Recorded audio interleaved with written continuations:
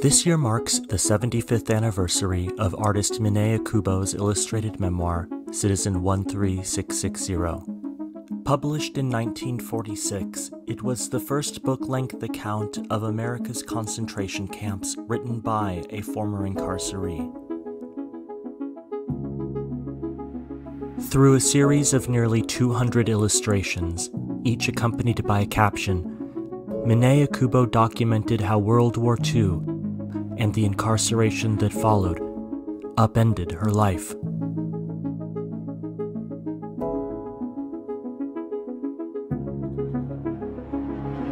To commemorate the milestone anniversary of her iconic work, the Japanese American National Museum has organized the exhibition Miné Okubo's masterpiece, The Art of Citizen 13660.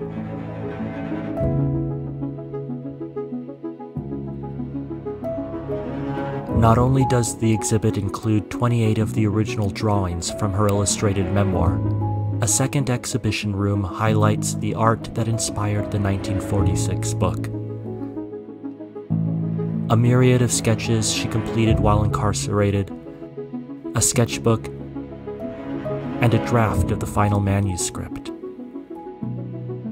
It is the first time this artwork and related materials have been exhibited.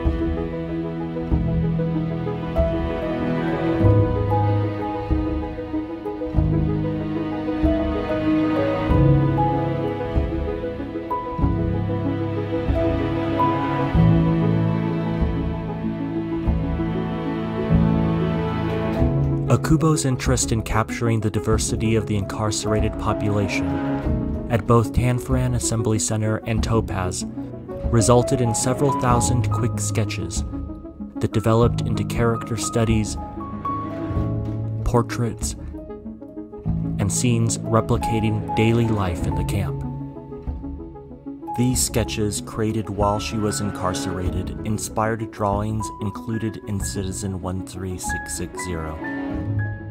Two loose sketches show a number of incarcerees devising ways to carry cumbersome mattresses stuffed with hay back to their barracks, while other sketches show individuals sewing and women at wash tubs in a laundry room. Together, the materials in the Miné Okubo collection provide a glimpse into how Okubo witnessed and framed the telling of the World War II incarceration of Japanese and Japanese Americans.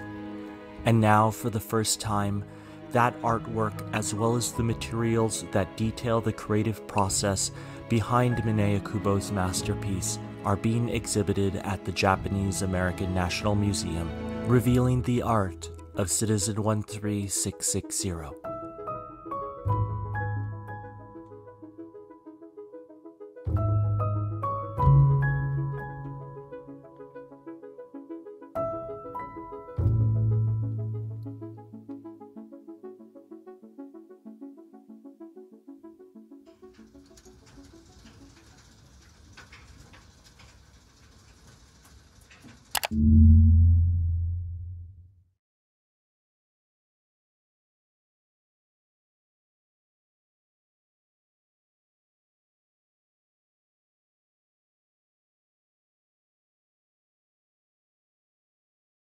Thank you everyone for joining us today. So pleased to be able to give you a preview of Miné Okubo's masterpiece, The Art of Citizen 13660. We've been working on this exhibition. It's morphed and changed over time over the last year.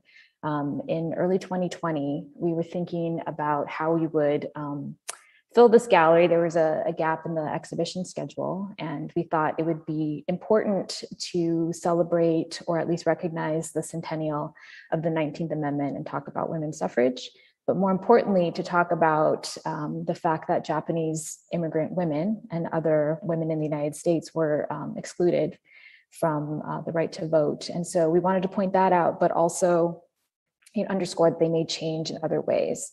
But as the pandemic continued and JANM remained closed throughout 2020, it seemed like we needed to shift our focus a little bit. There was, I think, so much interest in doing an exhibition on women. And that seemed like a monumental task because we felt we needed to really do a lot of research and spend a lot of time working on an exhibition on women. And how do you choose? So we entertained that idea for a little bit. Miné Okubo was definitely one of the women we thought about highlighting. And then I will say that serendipity and collaboration have really been the through lines of this entire project. Two of my colleagues, so Jamie Henricks, our archivist, and Sean Iwaoka, our collections associate, were perusing the shelves one day and they stumbled across this real treasure. It was a draft of the Citizen 13660 manuscript in the Miné Okubo collection here at the museum, which came in 2007 through the stewardship of Karen Higa, who was a revered and beloved curator here at the museum. She helped to shepherd that collection in. And like most museums, there are large collections that aren't fully processed or fully cataloged or digitized. And in this case, we knew about the Citizen 13660 drawings, and those are often requested by members of the public, and they're up on our website. But we didn't know the full extent of what we have in the collection. And so it was going to be the task of our Getty intern this summer to help us determine what we had in the collection, to catalog it and to digitize it. And then it became like, oh, wait a second. Citizen 13660 has a milestone anniversary this year. So 2021 is the 75th anniversary of the first publishing of Citizen 13660. And so it seemed like the perfect exhibition for JANM because it would allow us to really highlight the collection. So that is the focus. The subtitle of the exhibition is The Art of Citizen 13660. We are literally displaying the art of Citizen 13660, but we also are highlighting or underscoring the skill behind the creation. And the collection here is amazing because the materials help us understand Miné's process and also help us understand the development of the book. And so that's sort of how we came to the exhibition. So I'm going to share my screen and just show you. So the exhibition opens today and it will run through February 20th of 2022. So you have plenty of time to come and visit. This is just an amazing photograph of Miné sketching, something that she was always described as having a pencil and sketchbook in hand. And it explains just how she was able to produce so much artwork throughout the incarceration. Miné Okubo is so prolific, and that's really one of the main points we wanted visitors to come away with. Just to give you an indication of how prolific she was, there's an artist profile in Trek, the literary magazine at Topaz, where she's interviewed about her artistic process. And she mentions that in just a few months, maybe 6 to 8 months, she'd created 1,900 sketches and in a month, 50 paintings. So she was incredibly prolific, and we have so many of those in the collection. And so again, it was our task or challenge to try to display as many of them as we could. And so we came up with these really creative ways, I think, to include more of her illustrations in the exhibition. But as we were doing our research, we thought, okay, she was doing all these sketches in camp. And then once she left Topaz in January of 1944 and went to New York, that's when she started to think about a memoir and publishing a memoir. But we learned that actually she had created the illustrations that become Citizen 13660 while she was in camp. And we know that because the reason why she left Topaz, Fortune magazine gave her an offer to illustrate one of their special issues for the April 1944 edition of the magazine. And so they were going to set her up with an apartment in New York. And at first she declined, but I think she saw it as potentially an opportunity for her to get her story out and also, further her artistic practice.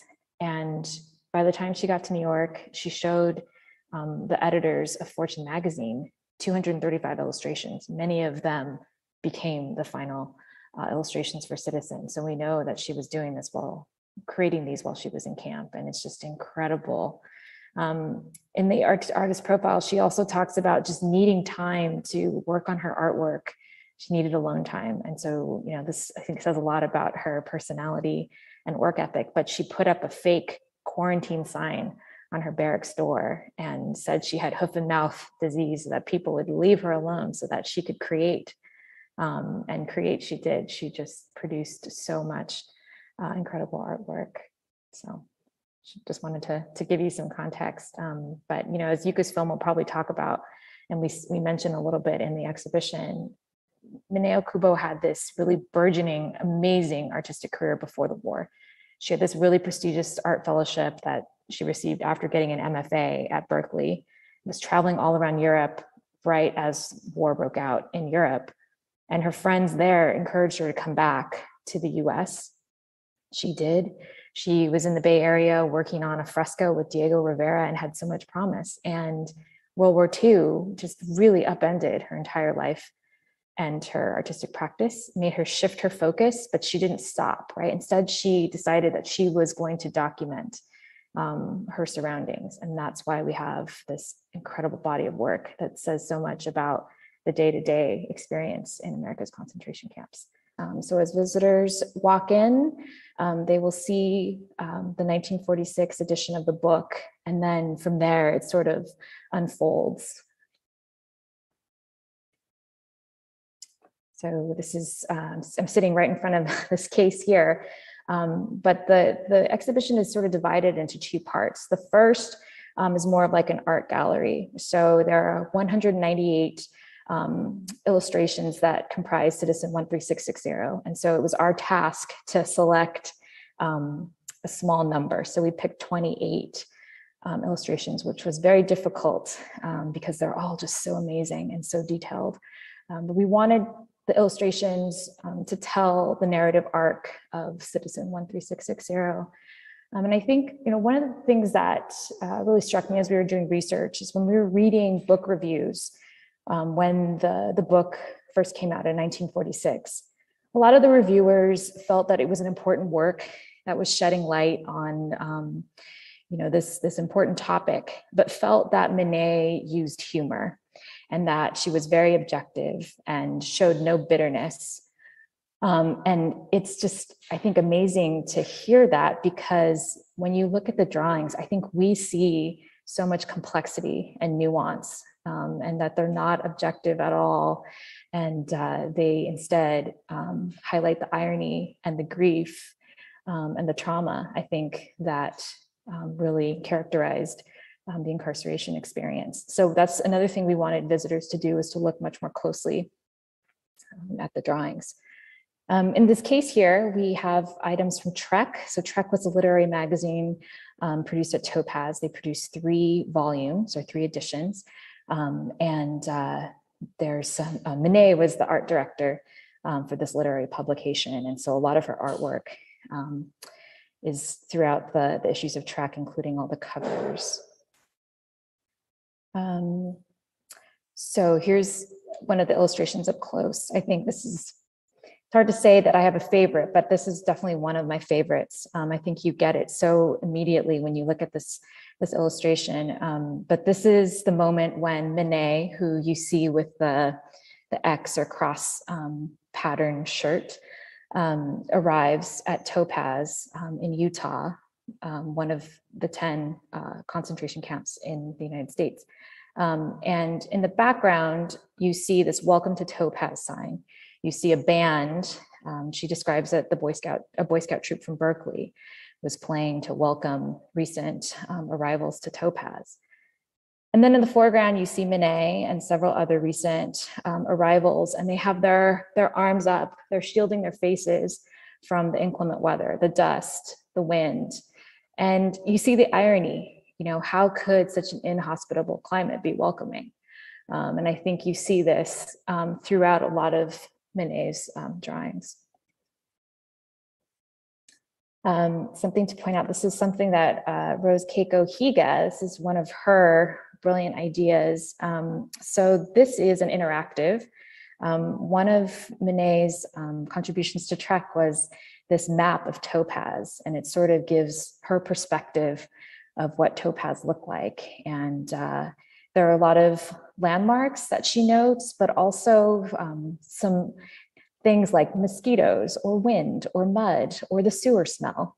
And as we were looking at all of the items on the map, we started to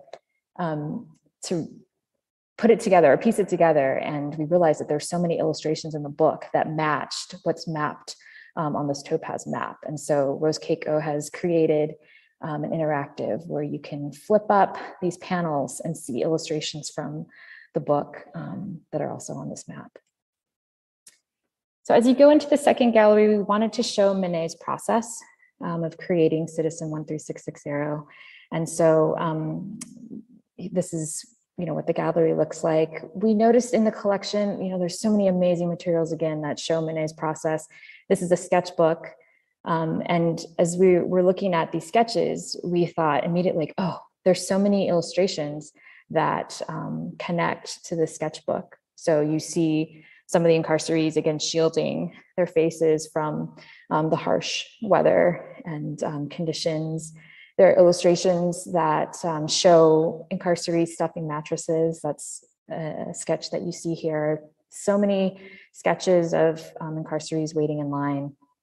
And then she also, in addition to creating hundreds of sketches of just daily life, she also kept a journal with these very succinct but incredibly vivid descriptions of daily life, little snapshots. So here she writes, "Man watching grass grow through large cracks in floor of barracks."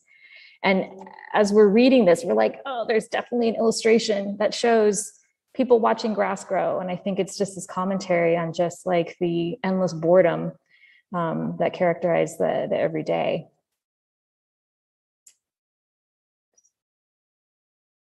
Also in the collection, so these are on the left, you see these sketches or character studies. Again, these are sketches that Miné did while she was incarcerated, and you see how they influenced final illustrations in Citizen. So here you see incarcerees with these really cumbersome mattresses, and they're trying to figure out ways of getting them back to their barracks. And you see these exact figures in the final illustration on the right. In the foreground, you see Miné and her brother Toku. And Miné, it's interesting, she's depicted in almost every illustration, sometimes kind of off to the side. You can tell she's the narrator, and sometimes she's in the middle of the action. We also noticed, since we have the draft of the manuscript and we also have the final illustrations, we noticed some differences. So here's an example of where an illustration changed. So on the left, you see Miné and her younger brother Toku with their luggage tagged with their family number, 13660. And you see that the style of the illustration has changed in the final illustration on the right. And we just thought that was interesting. And so we posed a lot of questions to allow the visitor to sort of come up with, for themselves, what they think the stylistic changes mean. Does it change your perception of the situation? Just the way that she depicts herself and her brother. So that's just a very brief overview of the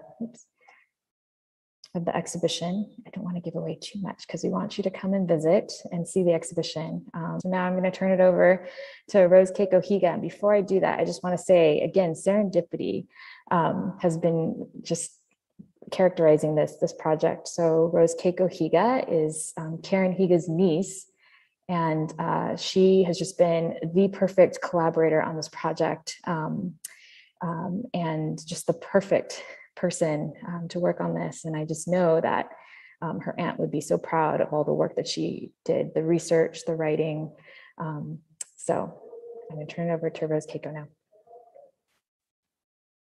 Thank you, Kristen, for such a warm lead up. So I have had the pleasure of being JANM's Getty intern, Getty Marrow, a multicultural intern. So this is an opportunity for people with underrepresented ethnic backgrounds to get a grant to work at museums all over Los Angeles. And I had the pleasure of being hired as Kristen's intern and working on this exhibition.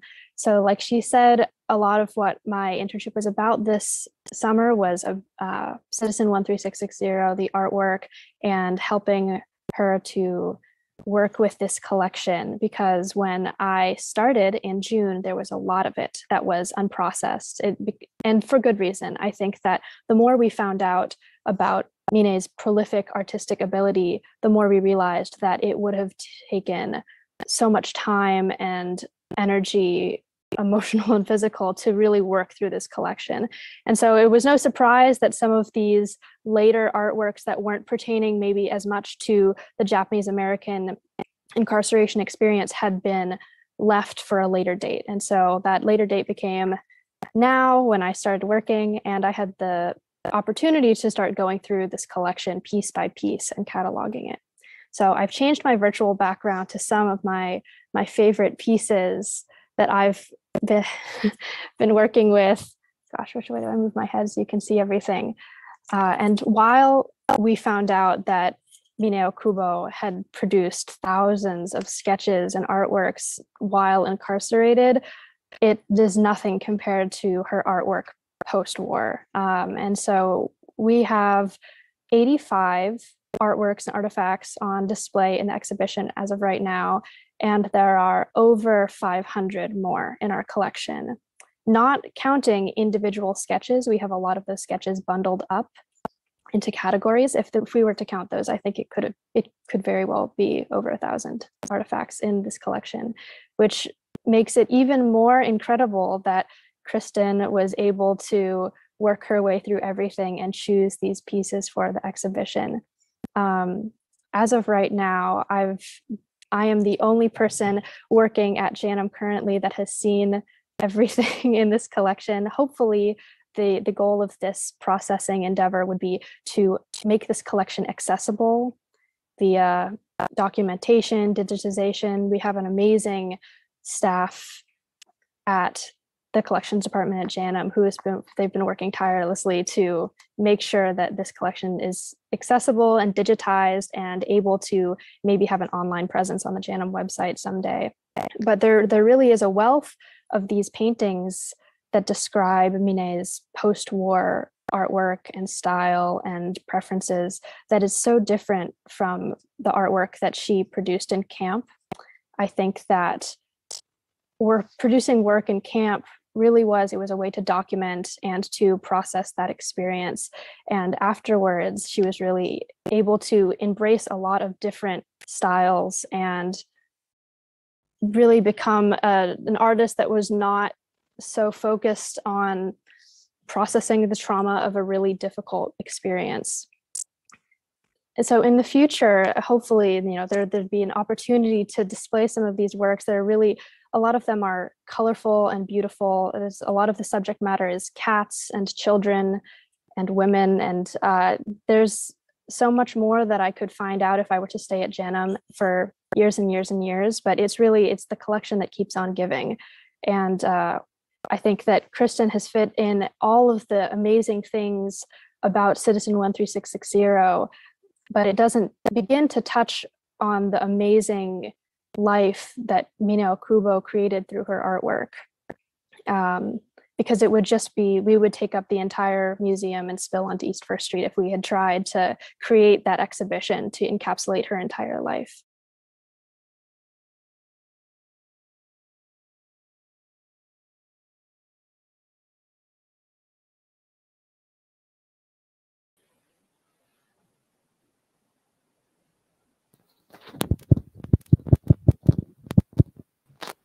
Hello, everybody, and welcome to tonight's program. I want to start by thanking everybody for coming to our discussion. I want to thank the Japanese American Memorial Pilgrimages for hosting us and Kiniko Mar, who is the master of everything. Tonight we have two of the incredible makers of the exhibition, Miné Okubo's masterpiece. I'll tell you that curation of an exhibition is never an easy task. There is so much factual data and just an incredible resources of material for this exhibition that Kristen had to conceptualize and develop. And then Rose Keiko came in and was really a machine that was able to help Kristen with a lot of her thoughts. So I'd like to introduce first the Director of Collections Management and Access and Curator, Kristen Hayashi, PhD. And then I'd also like to introduce Rose Keiko Higa, who, as she said, was the Getty Merrow multicultural intern. So I have a few questions that I'm going to be asking them, but I do encourage all of your participation. If you're on YouTube, you just go ahead and type it in the live chat. And it's really your opportunity to be able to speak to a real curator.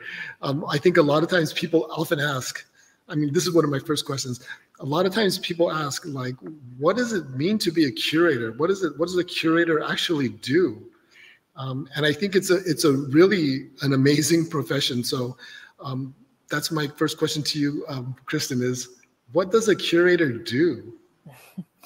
Well, to be honest, I think I'm still trying to figure that out myself. But you know, this collection I think was well curated before we even got to it, meaning that I think Miné Okubo herself had a hand in sort of putting this together, and so did Karen Higa, who was the JANM Curator, who helped to bring in the collection. The collection really was an exhibition that was like sort of in a box. And I think Rose Keiko and I just kind of refined it a little bit because if we did put everything in the collection out, it would be really interesting, but it would take years for visitors to pour through. So I think that was our task, was to try to pick the highlights. You know, the items that we thought would help to best talk about Miné's process in creating Citizen 13660. And when it came down to picking illustrations, it was really hard because they're all so incredible on their own, but we wanted to pick, you know, illustrations that would sort of tell the narrative arc.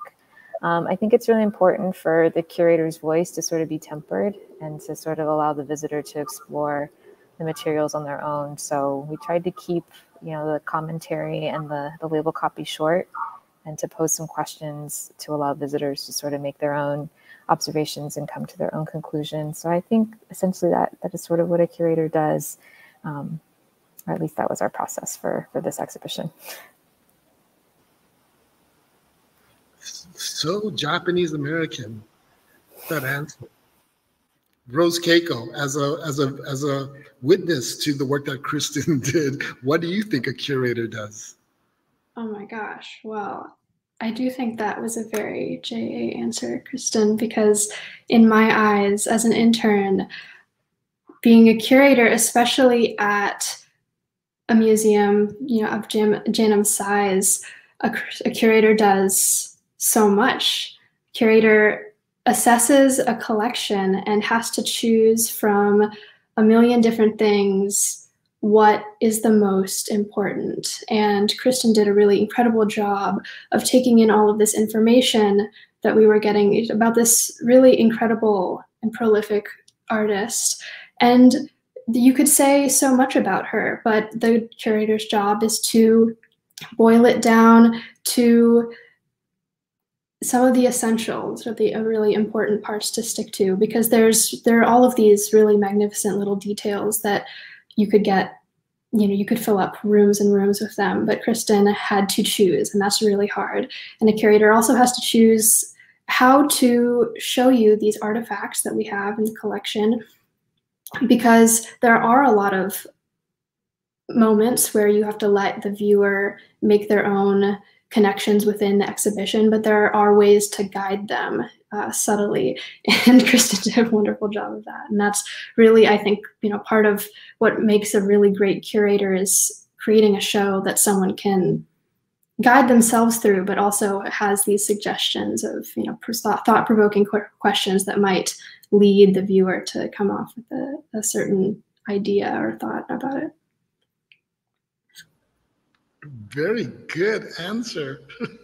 I mean, I totally agree. You know, there is a reserved aspect of, like Kristen said, letting the work speak, but controlling that and to navigate the visitor through. So yeah, no, really, both of your answers were really good. So, David. David has a question inside the chat. I don't know if you were able to see the Miné Okubo show at the Skirball, Kristen.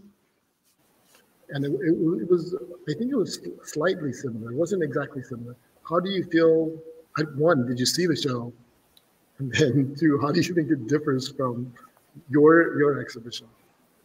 I have to admit, I did not see the show at the Skirball. I have no excuse being here in Los Angeles, but I do know, I think they borrowed some works, some of the illustrations from the Citizen 13660 book for the exhibition. This is before I started at JANM, but I can guarantee that so much of what we have in our exhibition was not in the Skirball show, because again, a lot of this was uncatalogued and we didn't know that so many of the sketches or even the draft manuscript for Citizen 13660 was in the collection, you know, a few months ago. So it's all new. A lot of it is material that's never been displayed before. And so these are all the materials that sort of help illustrate the process from quick sketch to final illustration for Citizen 13660. So that's how it differs. Yeah. And again, we wanted to sort of, you know, showcase Miné Okubo's work in sort of like a gallery setting, and then to sort of, you know, underscore this was her masterpiece. And then the second gallery is more about the behind the scenes to the skill behind creating the manuscript for the book. Yeah, I would second what Kristen said. I feel like the archive that Kristen put on display, if you come to see the show, you will be, I will say, blown away by just the depth of this archive.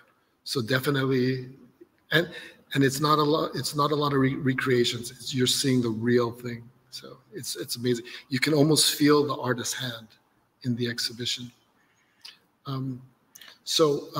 Kristen, with so many, you know, Miné Okubo is not alive, obviously, and so, you know, it is a lot of research, but it's also a larger question that you are dealing with currently, with a lot of our elders passing on, a lot of the Nisei leaving, and so many of the Sansei as well. How do you think your research is going to continue? Like, what were some of the research things that you had to do for this show? You know, and how do you think it's going to continue on in the future? How you develop these exhibitions and stories? Yeah. Well, again, we drew a lot of our research from the archive itself, but you'll have to come see the exhibition and see Yuka Murakami's film, which I think gives an overall or more comprehensive view of Miné Okubo's career from before the war to her post-war work. But I think that film is really important, not only because it shows her career more comprehensively, but it includes interviews with some of Miné Okubo's nieces, as well as some friends and scholars who did know her and could speak more about her practice. So I think that's really important, is interviewing individuals who, you know, have the lived experience or know, you know, the histories. So I saw in the comments that someone said, you know, Miné was a good friend of my mother's. And, you know, I've been hearing from different people just sort of anecdotally little bits about who Miné Okubo was, her personality, and a little bit more about her artistic practice. And it's really interesting because, you know, that information isn't found, you know, in secondary sources or primary sources either. So it's good to be able to collect those types of anecdotes and memories and stories about people. So I think that is very central to what we do here at the museum for all of our projects and our collections as well. We try to document as best we can using different types of sources, including, oral histories. Thank you, Kristen.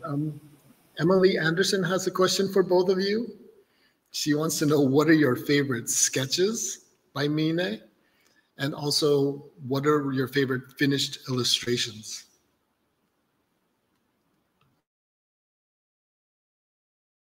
You want me to go first? Okay, there are hundreds of sketches in the collection that Miné Okubo created while she was incarcerated at Tanfren and Topaz.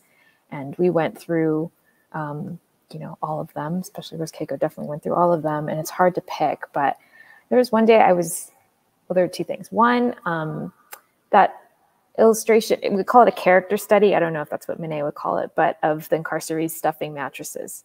I just think it's so fun, even though it's such a laborious and mundane task. Like the way that she just illustrated these incarcerees, like, figuring out ways to carry this really cumbersome mattress, I think was, I don't know, it was just captivating.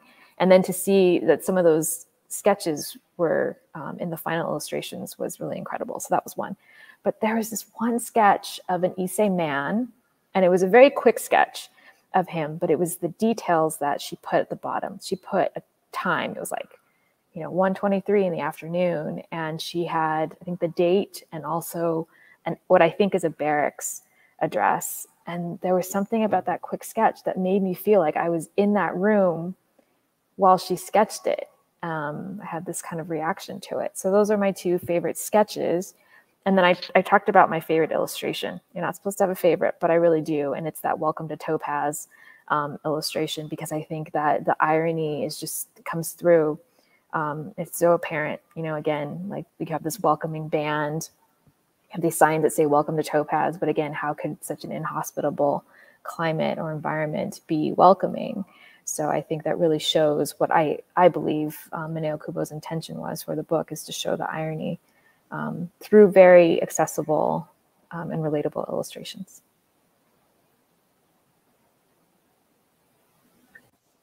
Oh gosh, Kristen, you talked about some of the really great, the great ones there. Since so much of my outside of the exhibition work was spent looking at the rest of the Okubo collection, I think a lot of my favorite sketches and final paintings and illustrations are some of Miné's post-war work. There are some really beautiful sketches that she made during camp. We do have one in the exhibition of parents who have put their children in these big sinks that are used for laundry, and they're bathing them. And that's that's not a experience that's isolated to being incarcerated, but to think that she would have sat in this laundry room and watching people go through every day and experience their lives, to do the laundry, but also to make the most of it. She also has a couple of them with fully grown people popping themselves in these huge sinks to take a bath, because a big part of being Japanese American is bath culture, and not having access to an ofudo, I'm sure, was a very big inconvenience for a lot of people who are missing that. But in her post-war work, there's so much color and joy that is not really always present in some of these illustrations from camp. I think she does a good job of giving a really comprehensive view of what camp was like, but I think that her post-war work hopefully in the future will be showcased, or at least on the JANM website, because some of it is really, it's different. And I think it's worth seeing. Thank you. I really feel like the example that Kristen had mentioned really does, was very successful in communicating this ideal of the irony and the pathos, sort of the humor that, what was happening was awful. These people were stuffing their beds, but in that moment, they would wrap the thing around their head. And, I think she was just seeing the ridiculous event that was occurring in front of her and sketching it. and capturing sort of the oddity of this whole thing, what was happening to them. And so I think that in those sketches, it conveys that feeling really well, the sort of the tragedy, but also in that weird moment, this kind of odd, how they were trying to carry these huge bags with hay, back to their barracks. So ironic. So, okay, there's a lot of questions now. So Dexter has a question about, he appreciates all the research you did and everything, but he wants to know what surprised you the most about what she was communicating. Kristen? That is such a good question. And I saw it and I've been thinking about how to answer this. I think what's so amazing is I've been studying the World War II incarceration experience for, a number of years. And to be honest, I had not read Citizen 13660 prior to last year. I knew about it, but never really thought to look at it. And when you read it, it's like so much about what we know about the incarceration experience was written in the captions or expressed in the illustrations in 1946, when, again, this was still a current event. It wasn't even recent history yet. And if we had just started there, it is all right there, which I think is maybe surprising. We just had to go to Miné Okubo's Citizen 13660 to get a very candid and comprehensive overview of what daily life was like in camp. So surprisingly, that was surprising to me. I think the other thing too is just the way that she talks about how heterogeneous the community was. I think there's a tendency to think that the Japanese American community was so tight knit and it was very, homogeneous. But she alludes to differences generationally, I guess, between Issei and Nisei. She definitely has her opinion, or she often sticks her tongue out at the Issei men and doesn't really understand their way of thinking. When she first gets to, I think it's Topaz, she's supposed to be living in this block with a lot of Issei bachelors, and she and her brother asked to be moved because they don't feel a connection. They feel very different from these Issei bachelors. So I thought, that was sort of interesting as well. So those are just a couple of things. That's a great question, Dexter. Thank you. I think a great part of this collection, especially, Kristen is right that Miné really does show there's this really amazing story that she's telling with all of these details. And I read this in school in LAUSD. What Citizen 13660 is required reading. I think it still is. But going and getting to see this collection, there's edits to the text, to the manuscript. You can see this process because Kristen did touch on this, that it was published in 1946 when there was still a camp that was open. And this wasn't anything that was old news. It was history that was happening, or it was a current event. It was still ongoing. People were in the process of relocating. And so the way that Miné had to tell this story very clearly was monitored, probably by herself and by other people. And you can see the process through these materials of, what she might have wanted to say, what she might have wanted to depict, and how that changed over this very short time period where she decided, I'm going to write this book and then I'm going to publish it and have it available to the public. All of these decisions she had to make in such a short amount of time, and they're all really, really interesting.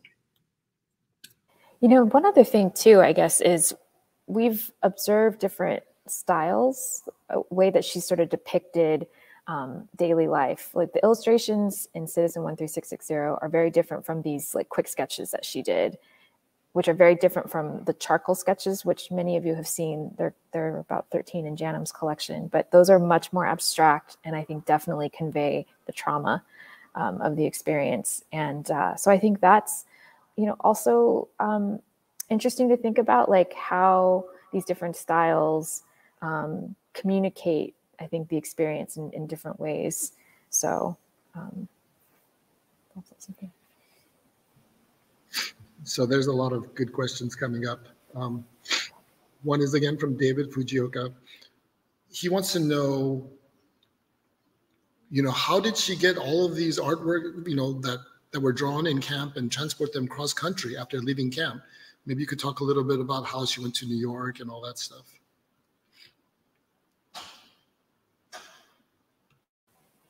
Another really great question. Yes, again, these sketches, like the paper, is paper. It's meant to be somewhat ephemeral, right? But most of the sketches are so pristine, right? There are very few that have like creases, or there are very few that are dog-eared, or it is amazing that they are 75 plus years old, right? Yeah, how did she transport, hundreds of these sketches with her to New York? I don't really have the answer to that, but she must have, or maybe they were shipped ahead. I don't know. That's possible too. But what is really interesting, and this remains a mystery. So again, we keep calling them the original illustrations for Citizen 13660. And those are what we have framed in the exhibition. And looking at them, the paper is incredibly white. You don't really see like impressions from a pen. They're really incredible. And so we're not sure if these are like the illustrations that were used to make the book, or if they are like not a copy, but she did them originally, but a later iteration. We're not sure, but I think there still are some questions in terms of timeline. Again, we don't know exactly how she did transport all this amazing artwork with her to New York. But you're right, they're in incredible condition. David has a follow-up to that as well. He wants to know that during her time in, were all the sketches completed in camp, or were some of them created after leaving camp? And I think, again, this is connected to this. It's very similar to what your research has been finding. Right. So we thought, okay, all these sketches she definitely did in camp at Topaz and Tanforan, because that issue of Trek, that artist profile, she talks about these sketches that she was doing. We have photographs of her sketching.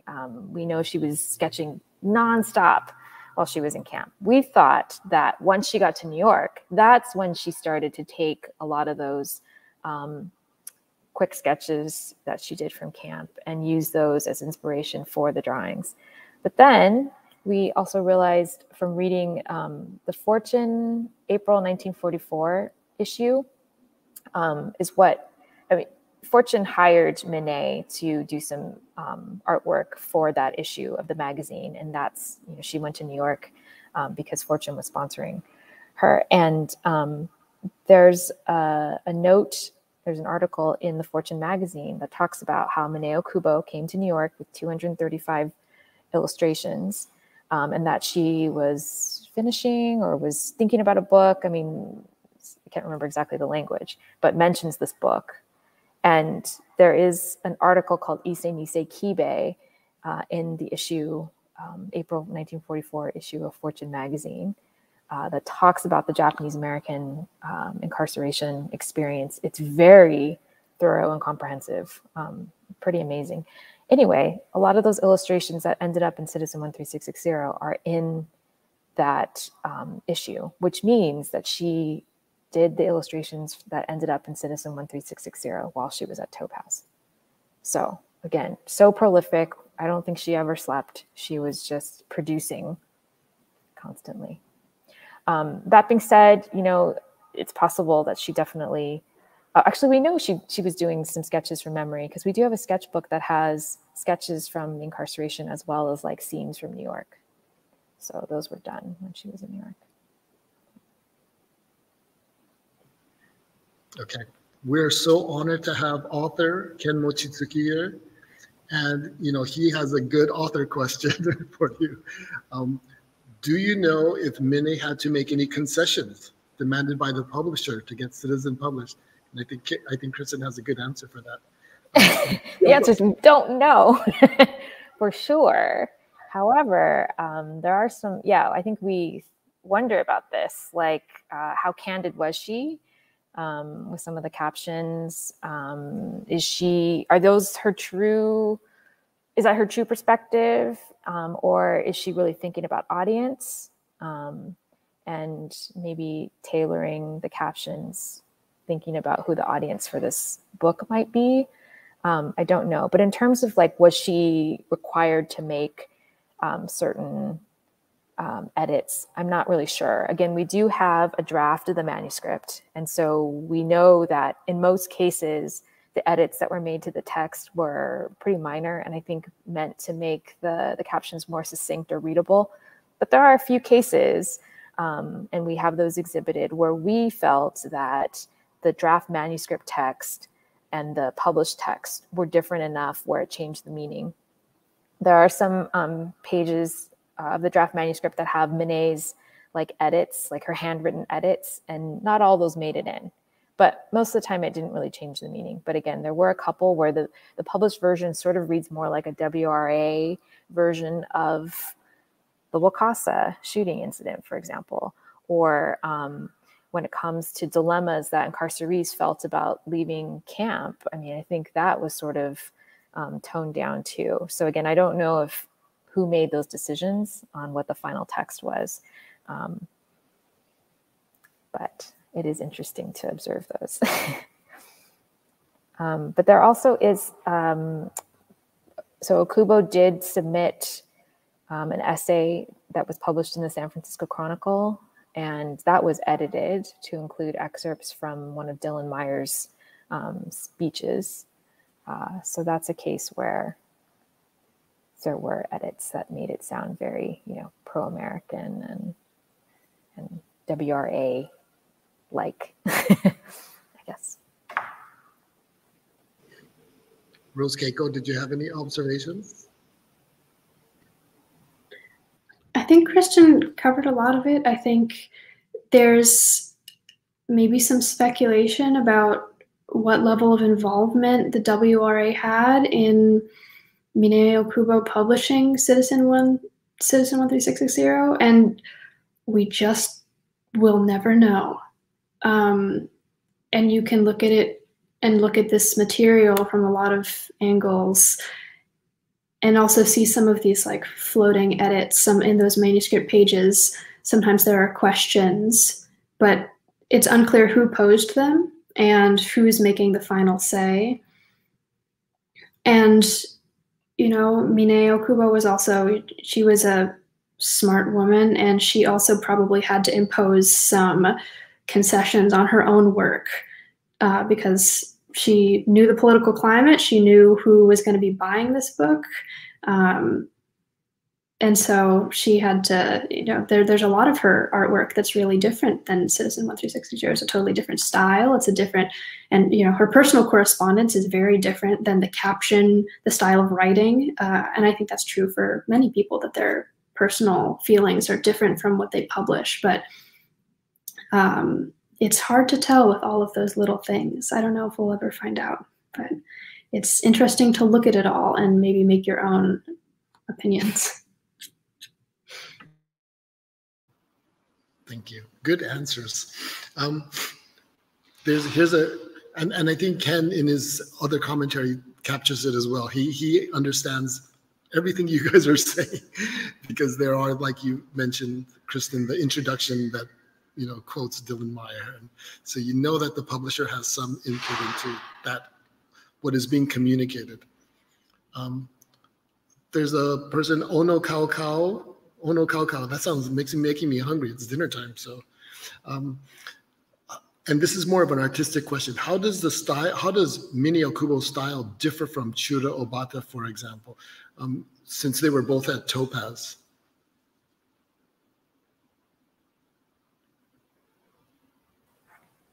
Kristen? I know. I don't know enough about Obata's work at Topaz to really make the comparison, but what I will say is interesting is I think that Okubo is definitely making a statement about camp in ways that cameras could not. And I think you definitely see that in one of the media pieces that's in the exhibition that Shani Waoka and Evan Kodani and Mei Kono created helped to make the static images more dynamic. What they've done is they've paired some of Miné Okubo's drawings with home movie footage in our collection from Topaz. And I think what's so interesting is, you know, some of the home movie footage from Topaz, people are waving because there's a camera around, and that's what you do when there's a camera around. And then, you know, next to that, juxtaposed with that, you see one of Okubo's sketches that depict the same sort of scene, and it's a very different depiction. And so I do think that she is giving, again, sometimes she uses humor, sometimes they're all relatable and accessible, but if you look closely, you really see the complexity, and sometimes it's very apparent. But that's what I would say about Okubo's work. Clement, maybe you know more about Obata and you can comment. Or Rose Keiko, or yeah. Well, I have not spent a lot of time with the Obata collection, but from what I've seen of his artwork from camp, you know, I think a lot of what I've seen the most is, you know, his most famous works are landscape pieces, and he does his work is very beautiful, even in these really harsh climates. I mean, Topaz was kind of like a wasteland.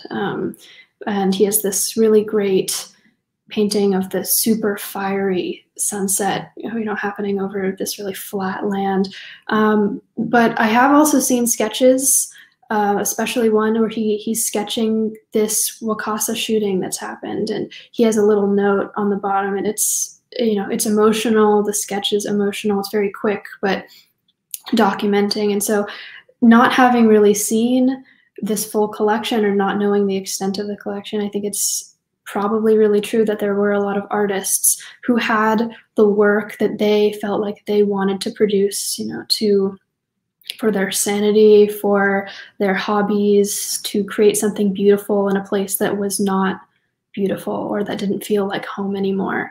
But without having this ability to look at every single little thing, because Miné Okubo saved everything for us, which is a real gift. But I'll never know if Chiyoda Obata had all of these sketches if he documented the everyday life as well, because he might have, especially, you know, so you see that little snippet of the Wakasa and you think, okay, well, that's something that stuck with him. And I'm sure there was a lot more. Doesn't everybody want to be a curator out there? So these are such a great, I mean, I appreciate so much the depth of thought that, you know, that goes into every move that they make for this exhibition, the kind of care and consideration. I would agree, you know, that Chiyoda was a Issei, so he had a much different perspective on life at that time than Miné, who was still in her 20s and who had gone through a complete Western education, you know, learning, graduated from Cal, went to Europe to study art. And so, you know, their perspectives and experiences, I think, were much different. And so, you know, before Miné went to camp, she was working literally under Diego Rivera, who was painting frescoes on a ceiling while she was demonstrating, you know, how to do that technique for visitors walking by. So just their influences. But like Rose Keiko said, you know, the Wakasa shootings physically impacted them to the point where they had to document this experience in whatever way they knew how to. And I think the only thing I would say about Obata is that he did use a lot of symbolism in his work, in spite of being more of a traditionalist, that as we look at it and appreciate his work too, I think he was saying things, maybe not as literally as Miné was, but saying them nonetheless. So. Yeah. So, okay. Here's a question for Rose Keiko. We know that your auntie was Karen Higa, and you know, in many of our eyes, Karen Higa was, you know, she's very high on the pantheon of curators. So, how did that feel for you coming into this opportunity here at the museum? And I don't know, how did it make you feel? Well, it's there, you know, there are big shoes, and I did not step into this role assuming that I would ever fill them. But there is something very similar to like a homecoming about working at JANM, especially in my first day when I was greeted with my desk that had a large picture of Karen Higa when I think taken at 26 or 27. And so I don't know. I think that she gave me a real gift of early life art appreciation and museum education from the get-go, and that was all at JANM. And this experience, especially working with Kristen as a mentor and as a role model, there's a lot that can happen when you're 21 and you're figuring out your career and your education, but if I ended up as a curator, then wouldn't that be a dream? I think I would be pretty satisfied if that became my career. If I could create an exhibition like Kristen has created and like everyone at JANM has been able to, you know, work with, I would be very, very pleased. We'll see. Okay, good answer. David Fujioka is asking the same thing, if you will be a museum curator in the future, and I think you answered that. So we're getting close to the end here, but I think I'd like to ask one final question. Well, I guess David has a question. If anyone knows, did all the camps have at least one prominent artist documenting everyday life? And he mentions Estelle Ishigo for Heart Mountain. I think.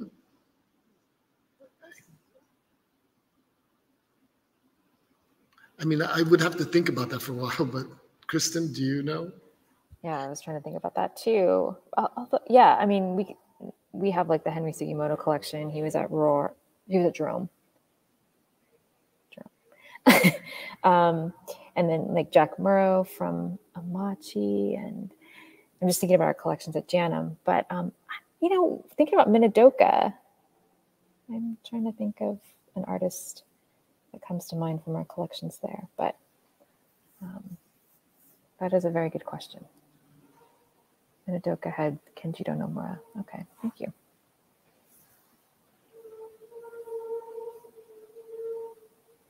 Yeah. And Poston was really interesting too. There were a lot of like animators who were like teaching classes there and influenced a lot of artists there. But that's a good question. We need to explore further. Yeah, I'm sure there's more than one for every camp. It's mostly about finding them. Because when you say Heart Mountain, I think Benji Okubo. That's right. But yeah, I imagine, I mean, Miné Okubo she figured it out for herself, but being incarcerated, that, you know, she was abroad, she was, you know, living her life in her late 20s, early 30s, she was an artist, she had all of this stuff that she was doing, she had to stop doing it for, you know, years to go and sit in Utah. So I'm sure that there are a lot, and even her mother, who's wasn't wasn't incarcerated, she passed away, but she was an artist. Her life got complicated. So I'm sure if you look, there are archives full of notable artwork. You just have to find it. All of these people, all of the papers. John Tonai also points out Isamu Noguchi posted, albeit very short. So I just want to close with one last question for both of you. And you know, you two have become so immersed in all of Miné's thoughts and her creations. If you could ask Miné Okubo one question, what would you ask her? Rose Keiko. Oh no. Oh my gosh. That's a really hard question, Clement.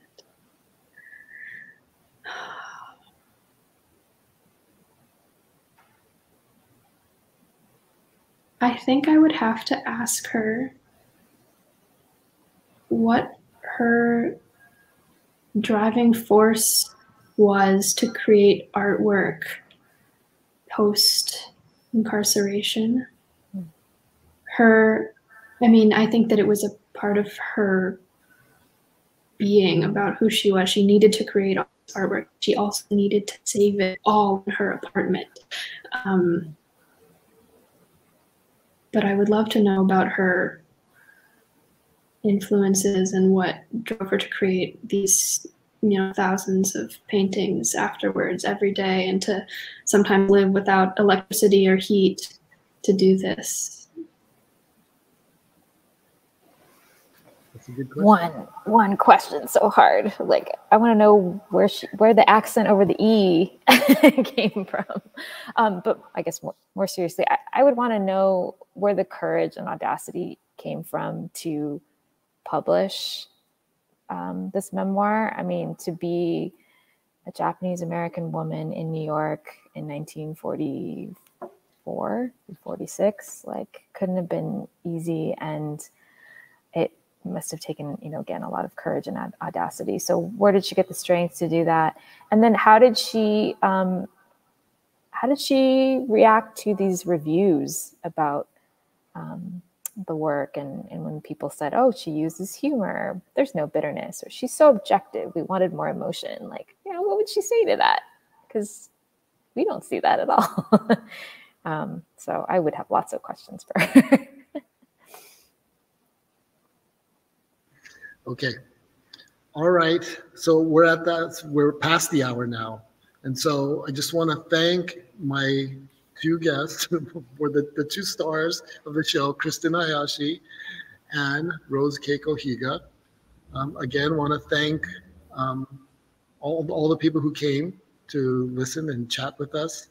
And I want to thank again Kimiko Mar and the Japanese American Memorial Pilgrimages. So please share this video. It'll be on their website. Share it with all your friends. Post it on your Facebook page or your Instagram. And we look forward to many more programs coming up as part of the Japanese American Memorial Pilgrimage program, Tadaima. So, okay, thank you. Thank you.